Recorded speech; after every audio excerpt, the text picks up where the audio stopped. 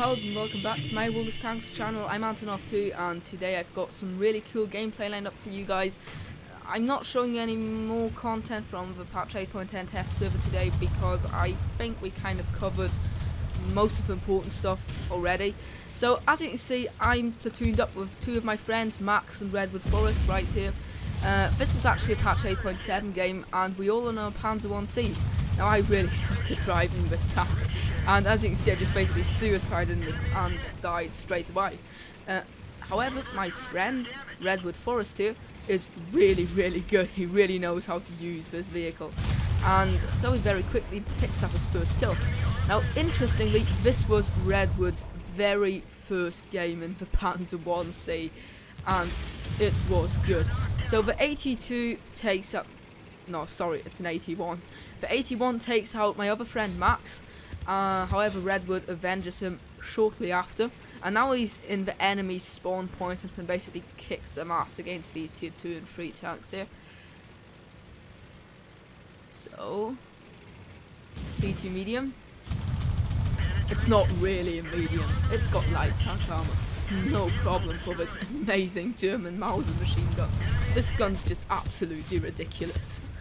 It packs 600 shells of ammunition. That's just, you know. And look, he's actually managing to carousel a Panzer 38T. No, is it a 38 or a 35T? It's a 38T. That's so funny because that's supposed to be a scouting tank, and he manages to carousel it.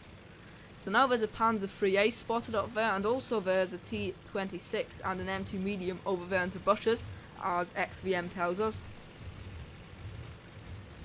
So first we'll take out that Panzer. Get close and secure the 5th kill. He's on 5 kills now. Can we take out the Russian? And he fires, but he gets taken out before he can secure the kill. He basically just fired the last few shots because he was too lazy to hit the reload key. And then he secures his top gun on the M2 medium. He's on a real run here, but there's still 3 enemy tank destroyers left. And oh my days, he's on 6 kills and he's on very low health.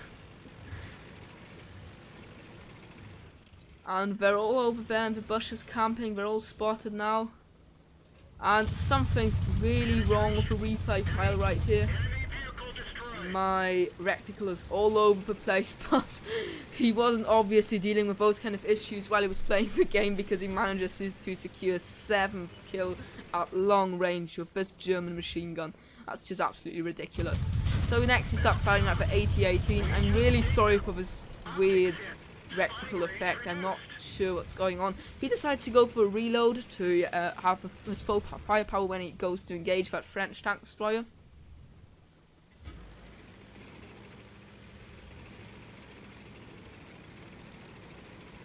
And he's waiting. He's basically right now, he's probably thinking that the Renault will come over the ridgeline to attack him, and he's on really low health, so he doesn't really want to make the first move. But it doesn't look like the Renault is all that keen on doing the first move either, and as they're both distracted, he uses the opportunity to take out the Renault, securing his 8th kill. If this was a tier 5 game, he would have a Radley Walters now. And I can't believe it! He leaves the 80, he leaves the T18 on 1 health. Oh, can he make the 9th kill? And he can't penetrate. This is ridiculous, guys. So he stops trying after shooting nearly his entire clip at that T18, decides to go in close and secure the 9th kill, hopefully. But he still can't penetrate, and then he finally makes it happen, getting the 9th kill. How hilarious was that? Oh my days, that was such a fun game to watch. It's just ridiculous leaving that T18 on 1 health and not being able to penetrate him. Oh my days, I really hope you enjoyed this game as much as I did, and as much as Redwood did, probably, or definitely. He was basically all over the place with excitement for this little German tank, and it's a real shame that somehow I just can't make this vehicle work, but obviously he is Redwood to show you how it's done.